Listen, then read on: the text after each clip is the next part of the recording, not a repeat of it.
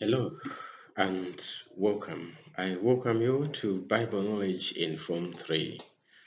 Today we are proceeding with the Deutero Isaiah as we'll be looking on chapter 41 and chapter 40, chapter 41, 44. So we'll be looking at a number of issues. So the main issue is the assurance, God's assurance to Israel. He is assuring the people in exile that he is the one to be trusted. I am your teacher, W.A. Mawowa. By the end of this lesson, we should be able to analyze the work of 2nd Isaiah in the following parts. The first one, looking at God's assurance to Israel based on chapter 41, verse 1 through 20. The second one, we have also to look at the work of the same Isaiah where he's talking about the Lord to be the only God. So he's assuring people that he is the only God. On the other part, we'll look at chapter 41, where we'll look at God is challenging false gods. So the Lord's challenge to false gods. Then we'll also look at idolatry is ridiculed. So God is laughing at the idolatry. People are busy with idolatry. So to ridicule is to laugh at something. So we're going to look at these issues or these areas. So by the end of this lesson, you should be able to understand deeply these issues. So be there up to the end. God's assurance to Israel, chapter 41, verse 1 through verse 20. Relate what God said to assure Israel of his favor and protection in this passage. Remember, the book to be your handbook is this one. This is the Good News Bible. So I'll read part of chapter 41. The rest you have to read. So let me introduce to you the passage. What is it talking about? Chapter 41, verse 1. God says, "Be silent and listen to me, you distant lands. Get ready to present your case in court. You will have your chance to speak. Let us come together to decide who is right." Verse 2. Who was it that brought the conqueror from the east and makes him triumphant wherever he goes? Who gives him victory over kings and nations? His sword strikes them down as if they were dust. His arrows scatter them like straw before the wind. He follows in pursuit and marches safely on, so fast that he hardly touches the ground. Who was it that made this happen? Who has determined the course of history? I, the Lord, was there at the beginning. I, the Lord, will be there at the end. I've read up to verse 4. So from there, you can proceed, read up to the end. So what is God saying to assure Israel in favor and protection of in this passage? So Israel is saying that Israel is my servant. Israel are the people I have chosen. I brought them from the ends of the earth. I called them from the farthest corners of the earth. He's also saying, don't be afraid, I am with you. He's also saying, I am your God, let nothing terrify you. Remember, we were just reading there the part to say he sent the conqueror, but nothing should control you because he is the controller of history. So God is the controller of history. Nothing should terrify you, or let nothing should terrify you because I am your God. I will make you strong and help you. I will protect you and save you. This is what is being said in the passage. So what would happen to the enemies of Israel according to the passage? So those who were angry with Israel will know the shame of defeat. Those who fought against Israel will die and disappear from the earth. Let me read maybe a bit further. Let me read from verse 5. The people of distant lands have seen what I have done. They are frightened and terrible and tremble with fear. So they all assemble and come. The craftsmen help and encourage one another. The carpenter says to the goldsmith, "Well done." The man who beats the idol smooth encourages the one who nails it together. They say, "The soldering is good," and uh, they fasten the idol uh, in place with nails. But you, Israel, my servant, you are the people that I have chosen, the descendants of Abraham, my friend. I brought you from the ends of the earth. I called you from its farthest corners and said to you, "You are my servant." I did not reject you, but chose you. So I have read up to verse 10 there. So you can see there, God is assuring Israel to be his friend, his servant, the descendants of his friend Abraham. So we see here that the enemies will disappear.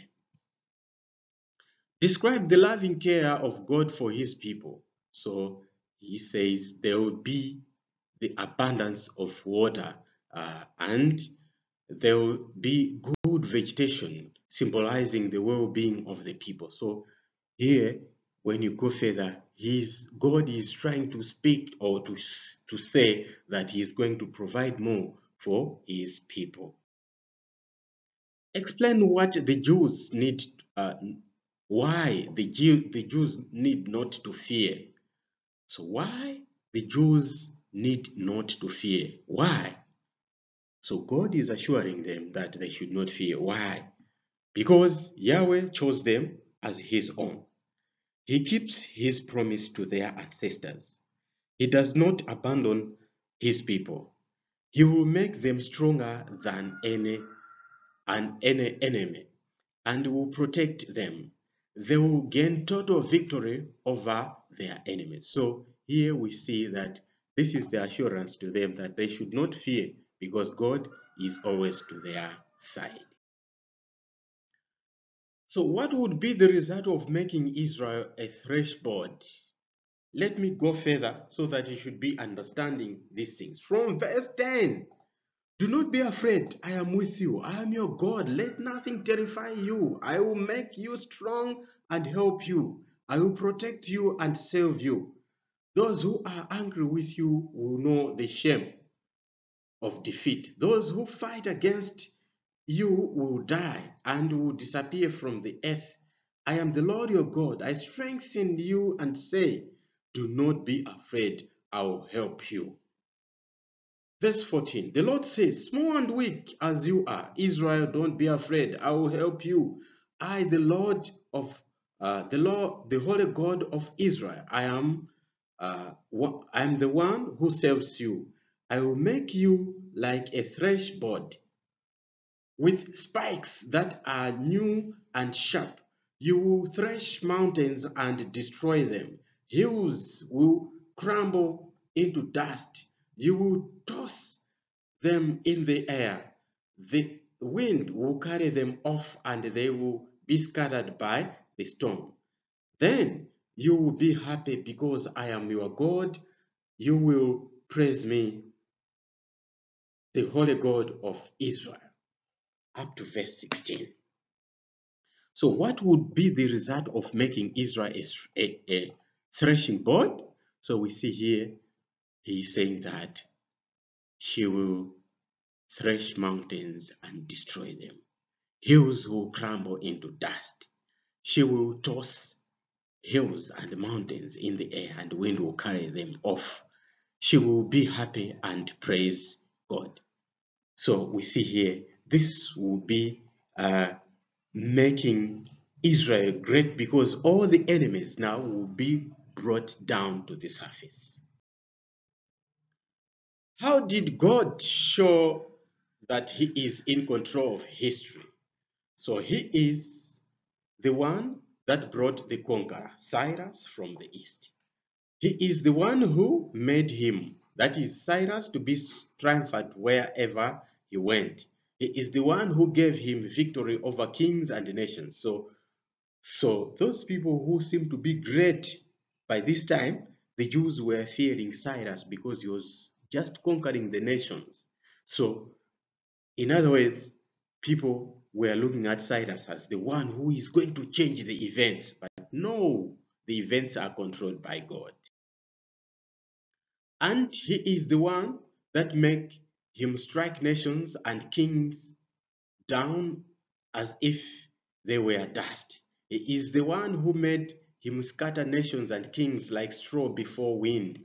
He made him follow in pursuit and marched safely on so fast that he hardly touched the ground. So his movements as Cyrus was conquering nations, it was as if he was just sweeping, as if he was just running in the air without touching the ground. So there, God is saying He is the one who made him so strong.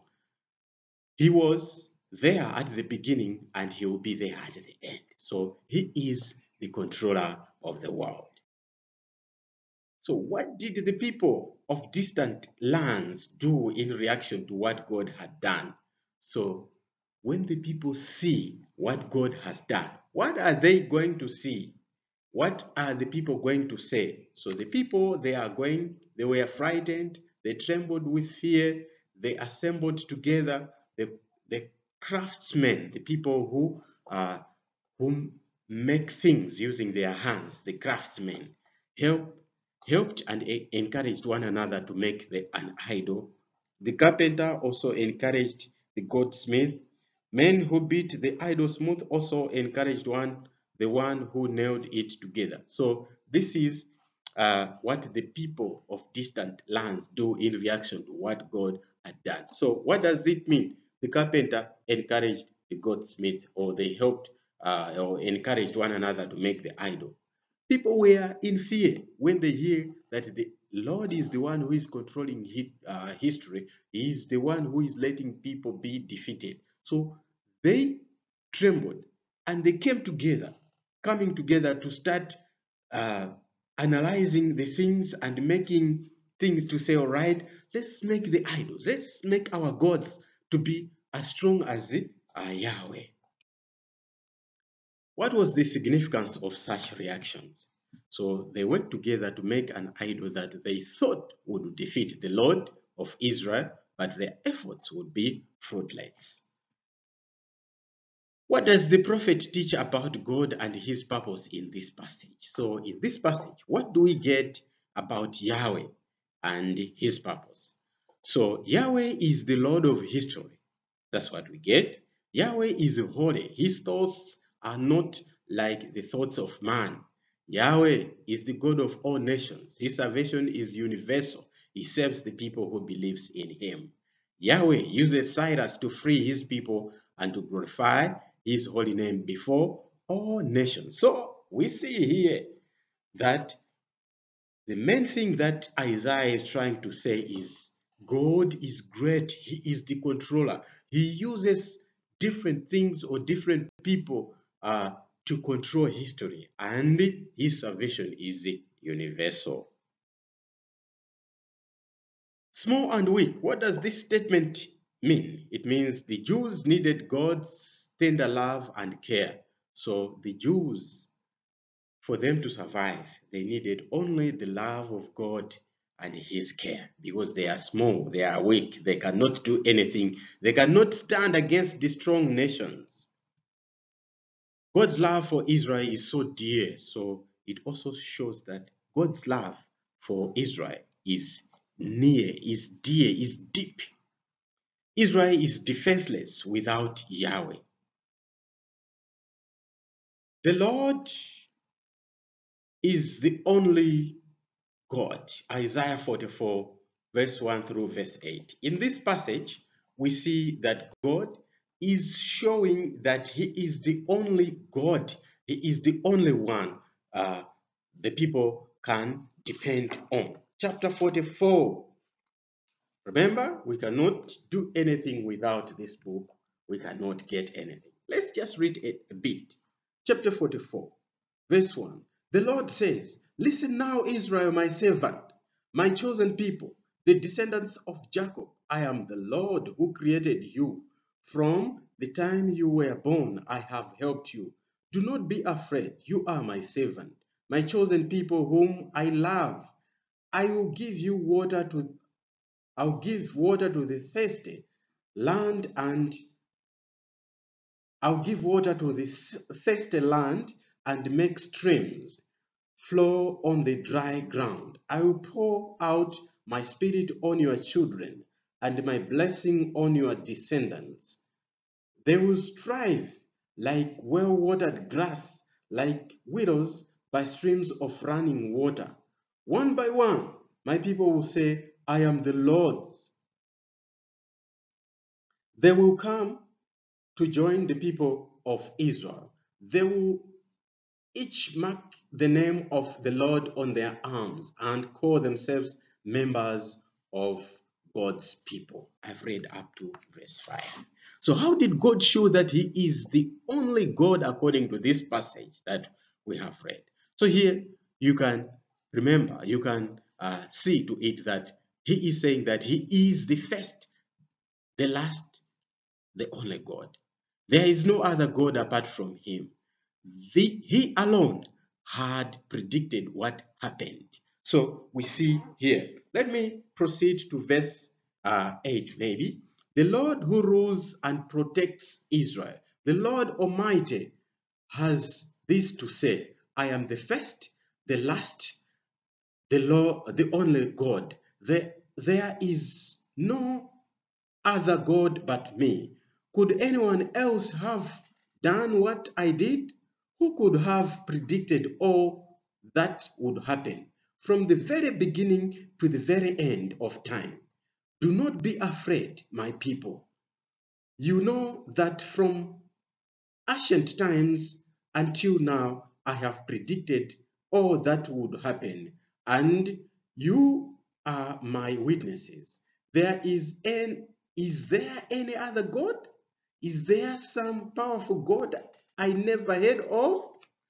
That's it up to verse 8. So he says he is the first, the last, the only God of Israel. There is no other God apart from him. He alone has predicted what happened from the ancient times. He alone created Israel. He alone created all things.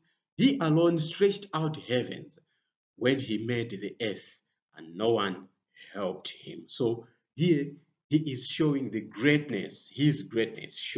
God is showing his greatness to say he alone created everything. What did God say to convince Israel to return, therefore? So he says, Israel is my servant. So it's like a father calling a child who is maybe unruly child, say, no, you are my child, you are my child. So there is trying to convince the child to come closer. So Israel is my servant. This statement God is producing to convince Israel to return to him. The people of Israel are the people I have chosen. I will never forget you. So he's trying to bring them near. Although they are sinful, he says, come near, you are my people. I have swept your sins away like a cloud. I am the one who saves you. I am the one who created you. So you see there, he's trying to convince Israel to return to him. How does God guide the following groups of people? The fortune tellers, he makes fool of them. Astrologers, he frustrates their predictions. Wise men, he refutes their words and shows that their wisdom is foolishness. His servant, he makes his plans and predictions come true. So he is the one who guides history. For the fortune tellers, he makes them to look foolish. The astrologers, those who study the stars and say the future about the stars, how they look, then they predict the future. He frustrates their predictions to say, look at the star, then something will happen, then it doesn't happen. He frustrates their prediction. For the wise men, he refutes their words and shows their foolishness as well. But for his servant, he makes his plans and predictions come true for the servants. What predictions did God make in this passage? In Jerusalem, people will live there again. That's number one. Number two, cities of Judah will be rebuilt. Cyrus will rule for him. Number four, Cyrus will do what he wanted him to do. Number five, Cyrus will order Jerusalem to be rebuilt. Cyrus will order the temple foundations to be laid. That's number six. So we see here that God is making the predictions here. Another passage is the Lord's challenge to false gods. So God is challenging the false gods. So explain what the gods of the nations are called upon to do. So when we read in from verse 20 up to verse 29 in chapter 41, we see that God is challenging the false gods. From verse 21, the Lord, the King of Israel, has this to say, you gods of the nations, present your case, bring the best arguments you have. Come here and predict what will happen, so that we will know it when it takes place. Explain to the court the events of the past and tell us what they mean. Tell us what the future holds. Then we will know that you are gods. Do something good or bring some disaster. Fill us with fear and awe. You and all you do are nothing. Those who worship you are disgusting. I have chosen a man who lives in the east. I will bring him to attack from the north. He tramples on rulers as if they were mud, like a potter trampling clay. Which of you predicted that this would happen, so that we could say that you were right? None of you said a word about it. No one heard you say a thing. I, the Lord, was the first to tell Zion the news. I sent a messenger to Jerusalem to say, your people are coming. They are coming home. When you look among the gods, none of them had a thing to say. Not one could answer the questions I asked. All these gods are useless. They can do nothing at all. These idols are weak and powerless. So that's the passage. The passage is talking about the false gods. So explain what the gods of the nations are called upon to do. So God is challenging them to say, explain the past, predict the future, do something good, bring about disaster, that we should see that you are really the gods, the controllers of history. How does the Lord show that he is the controller of history in this passage? He had chosen Cyrus from the east. We read that one. He would bring him to attack from the north. He chose him to trample on rulers as if they were mad, like a potter trampling on clay. We read that one. He was the one who had predicted that it will happen. So here he shows that now he's challenging the false gods to say, show us that you are great. But now listen, I have chosen someone from the east, that is Cyrus. He will be attacking from the north, and no one will stand because he will be just trampling on the nations as if that he is trampling on the mud soils like that. So he is showing that he is the controller of history. Outline the arguments to prove that only Yahweh is God. So from the passage itself, how do we see that Yahweh is God? He is only God. Because he's challenged the other side. But to his side, how do we know that he is God? So he knows the past and the future. He knows the meaning of events. He performs signs and wonders which inspire admiration and fear. He controls Cyrus, even though Cyrus is not aware of it. The idols failed to predict Cyrus' victory. Idol worshippers are disgusting. So from the passage there, we see that God is showing himself to say he is the only Yahweh. He is the only God because he knows the past, he knows the future, he knows the meaning of the events, and he also, whatever he does, that one calls for admiration. People, they admire. So it is God who has done that one. And people are also afraid to say, what? No, no, no, no. This is so terrible.